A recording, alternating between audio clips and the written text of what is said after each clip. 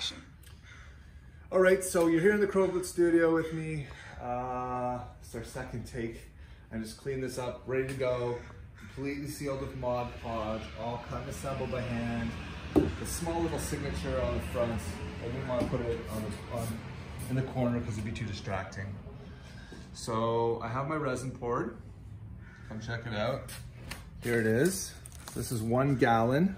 It's about $150 worth of resin. If you look under this light, you can see the glitter in there. Maybe or not, maybe not. Doesn't matter. Anyway, watch this. Here we go. Just pour that all on. Big pile. Oh, so satisfying. And you can definitely see the glitter here now. So I'll just take as much as I can out of this jar. I'll use a little bit of it after just to coat the sides. So there you go. Step 1 done. Now for the fun part. Get my trowel, which I tried to clean as best as possible.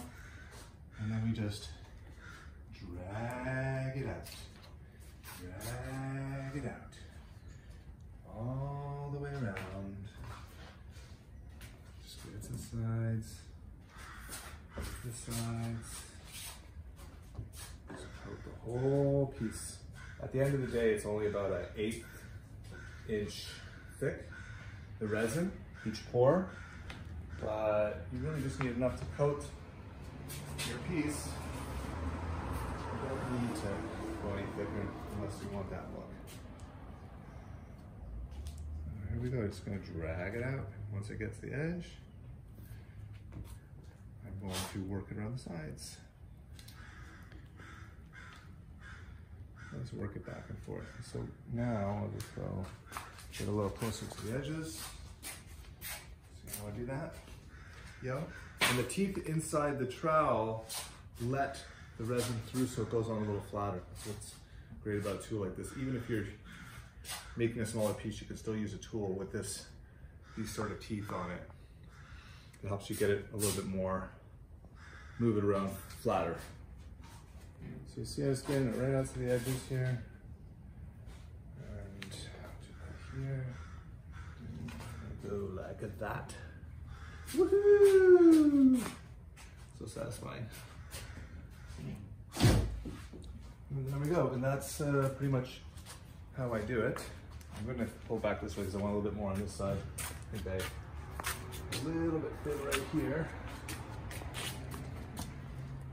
This is the way you end up doing it with no waste.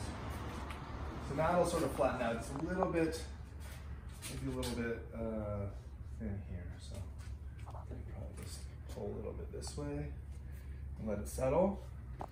I level the table first. Oh, hey, I level the table first before I do it, but that's pretty much it. I put my tool down over here, and I'll go with my gloves, as I showed you before, and we work all the pieces over the corners and then down the sides. So that's what I'll do. I'm just gonna work it all around, and that's it. Thanks for watching.